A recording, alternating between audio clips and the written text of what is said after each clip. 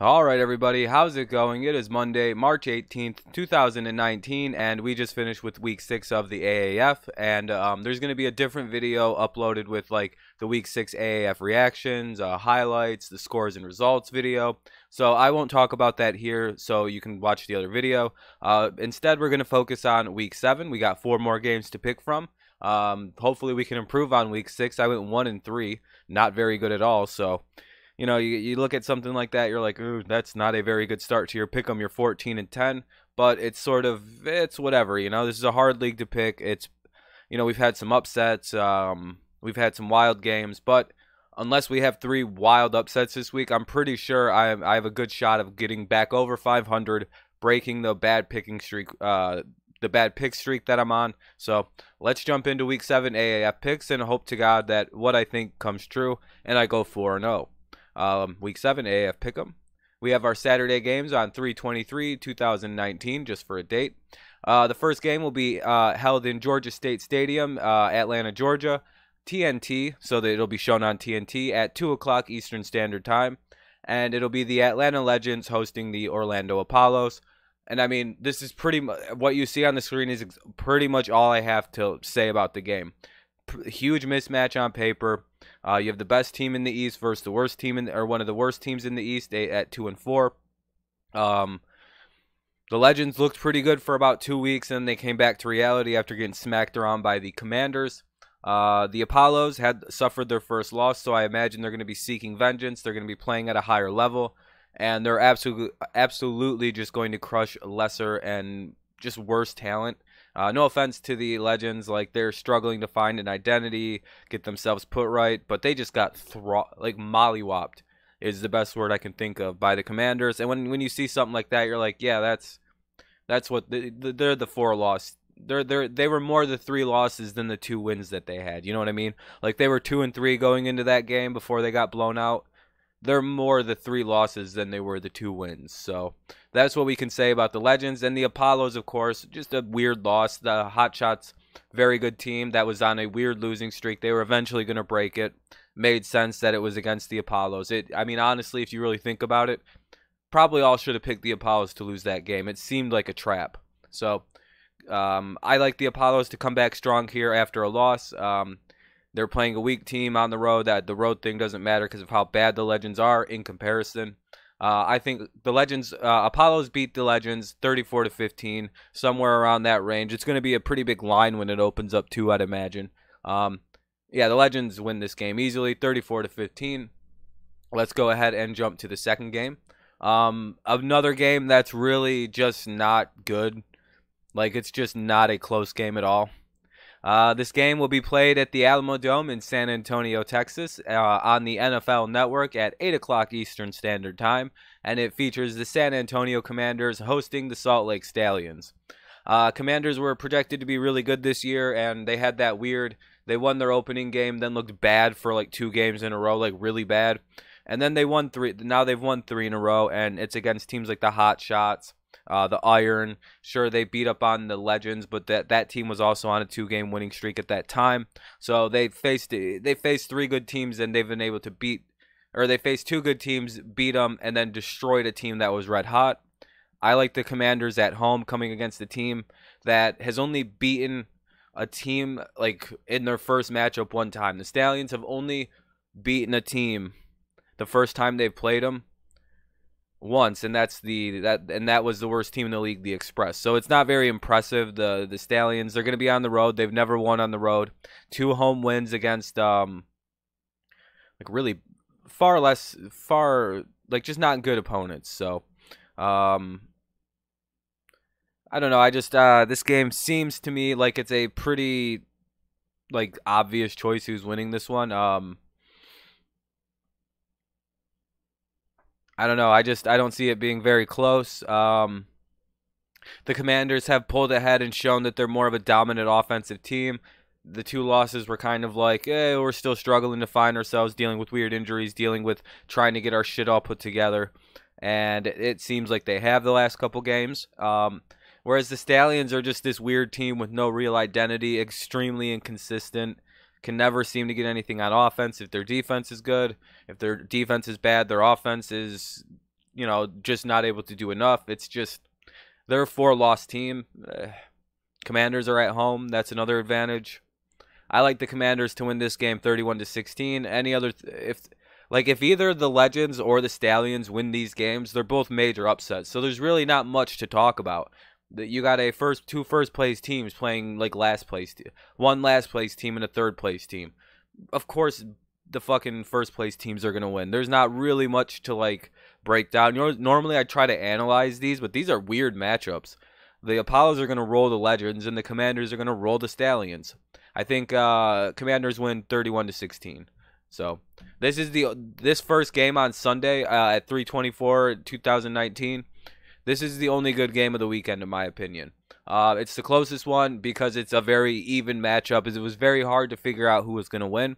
And this game will take place at Sun Devil Stadium in Tempe, Arizona, on CBS Sports Network at 4 o'clock Eastern Standard Time. And it hosts the Arizona Hotshots versus the San Diego Fleet. Both teams 3-3. Like I said, this is the hardest game to decide this week. Very equal teams by the optics of it. I think the Fleet are slightly ahead because they have more net points. They have like 19 points in between their points scored and points allowed, and the Hotshots only have 8. So they're ahead of the Hotshots in those regards. So I had to take that into consideration. Then that's because the Fleet play a lot of very close games for whatever reason. It's like a weird thing they do. And the Hotshots just play in a lot of shootouts. So they have a bad defense, the Hotshots. The Fleet, they give up about 20 points, and they score about 20 points. And they've shut some people down in some big blowouts, so they've had that. But most of the Hotshot games are all like weird shootouts, so that's part of it.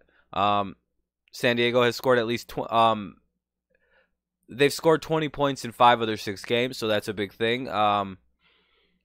Arizona has slumped hard for 3 straight games, and then they'd come back and just upset the #1 team in the league. I think that momentum carries over at home. These teams are very equal, like I've said. They seem to have very good offenses, so defenses that can get burned. And I think that's really what it's going to come down to. What defense can make a stop? And it seems like the Fleet's defense has let them down quite a bit, whereas the Hotshots, I think in those 3 losses, their offense just disappeared. Like they were dealing with injuries in a couple of them, and then everybody came back, and they just had a bad game against the whoever they just lost to. But then they beat the Apollos. Once everything's back and everything's clicking, they're all good again. They showed their real feathers and were able to beat the Apollos. To me, that shows that the Hotshots, when they're playing teams, they can win and they can make stops. Whereas the Fleet have won against, I think they beat the Iron. I don't know what the Fleet's biggest victory was. It might have even been against like the Hotshots. I can't recall. But when you upset the #1 team in the league at Orlando, that's a very big win. That's a very dominating, confidence building, momentum building type of win. I think that carries over into home against San Diego, who just lost a very heartbreaking game to the Iron 32-29. I think that kind of demotivates, makes you feel bad that one of the worst offensive teams in the league dropped 32 points on you, and that's something you got to look at. The Fleet's defense gave up 32 points to one of the worst offenses in the league in the Iron. So when you think about that, you're like, all right, the Hotshots have a good offense. What can they do? If it becomes a shootout, who do you trust? 32-29, very high-scoring game. Fleet weren't able to win that game, which shows their offense has some limitations in a shootout, and their defense will give up points. For that reason, I think the Hotshots actually win a similar score game, 30-27. I think the Fleet, like I said, are going to be on the road. They just lost that tough game. The Hotshots are coming off of a huge upset in which they actually made defensive stops. Fleet's game, if they would have made 1 stop, they could have beat the Iron, but they weren't able to. Who made the stops? Who got the wins last week? I'm going with the Hotshots at home off a big win. Hotshots 30, Fleet 27. Tough game to call. Should be game of the week. And then this game is just another one of these weird ones that's a blowout. The location will be Liberty Bowl Memorial Stadium in Memphis, Tennessee. It will be on the NFL Network at 8 o'clock Eastern Standard Time. and it pits the Memphis Express versus the Birmingham Iron. I actually wrote this game needs little to no explanation. Express won't have Johnny Football available this game, I think, so they stand no real shot. Iron won 26-0 first meeting. Looked good getting back on winning track in a close game. That's the Iron. They beat the Fleet in a very close, fun game to watch. 32-29. Their offense woke up, came to life. So that's a good sign for the Iron, who have a great defense, but the complaint's been no offense. I was a little premature to call them overrated, but it is what it is. This seems like a really easy one. The Express stink. They're 1-5. The Iron are 4-2. Have dominated this team before. Johnny Manziel won't be there for the Express quite yet. 24-20 Iron win, and I'm being generous to the Express for some reason because I like them. So, like I said, only one game has any real explanation this week, and that's because all these other games are pretty set in stone. I mean, Iron versus Express, you're going to take the Iron just like everybody else, 24-20. Let's go over our scores really quick. And like these other two, Apollos versus Legends, of course Apollos. Commander Stallions, of course Commanders. And that's exactly how I picked. Apollos 34, Legends 15. I have the Apollos winning 34-15. Commanders 31, Stallions 16. I have the Commanders winning 31-16 over the Stallions. In the next game, I have the Hot Shots 30, San Diego Fleet 27. I have the Hot Shots winning 30-27 over the Fleet. Then the final game, of course, is the Express 20, Iron 24. I have the Iron winning 24-20 over the Express. So those are the scores. Hopefully, I do better than I did last week, going 1-3. My weekly standings are the league's weekly standings are as follows. Number 1 is Orlando or the Apollos are 5-1, Iron are 4-2, Legends are 2-4, and the Express, worst team in the league, 1-5. And then in the West Division, we have the Commanders out in first place, all by themselves at 4-2. The Fleet are ahead of the Hot Shots at 3-3 because they have 19 net points. The Hot Shots have 8. And then the Salt Lake Stallions are the worst team in the West at 2-4. Let me get a drink here real fast. All right. Week 7 power rankings. Memphis Express, of course, they will take over the number 8 spot, down 1 spot from 7. That means the Salt Lake Stallions, because they beat them, they go up and take their spot. They go up 1 spot to number 7. Number 6 will be the Atlanta Legends. No change. Just nowhere really. I might have moved them to 6, but whatever. San Diego Fleet, they go down 2 spots after their loss, and because of other wins by other teams, they drop down 2 spots. Sorry, San Diego, it's a tough life.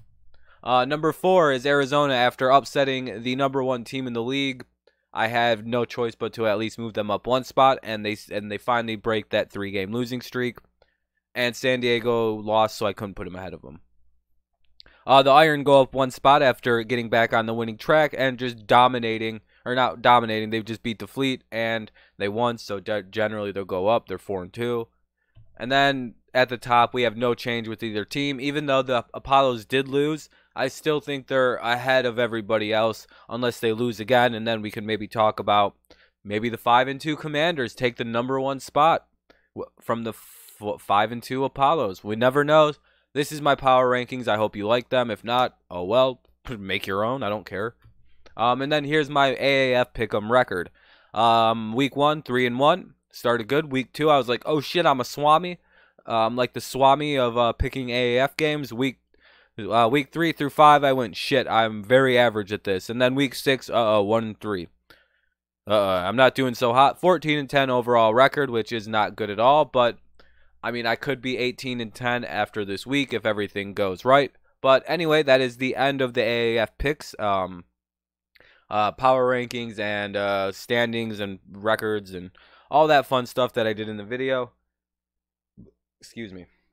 But anyway, please leave a like on the video. Subscribe to the channel if you're new here. Those 2 things help grow the channel and help me out. Leave a comment down below with what you think of my picks, what your personal picks are. I'll be sure to get back to your comment. As you can tell, I'm very good at commenting back to everything you have to say, whether it's positive or negative or just a silly statement I'll laugh at. I'll be sure to get back to you in some sort of a way. If you take the time out of your day to comment, I can take the time out of mine to reply. So anyway, like I said, like, subscribe, comment, all that stuff helps grow it. Reading the script I write in my head. Yeah, that's about it. Can't wait for the NFL to come back. I'll be filling out a March Madness bracket, so look out for that. It'll be on the channel here this afternoon. It'll be like a live stream, so hope you enjoy that. Yeah, so that's my Week 7 AAF Picks video. Let me know who you got down below this week. Let me know how your personal pick'em record is doing. I'm 14-10. How about you? Have a good one. Peace. Go Patriots.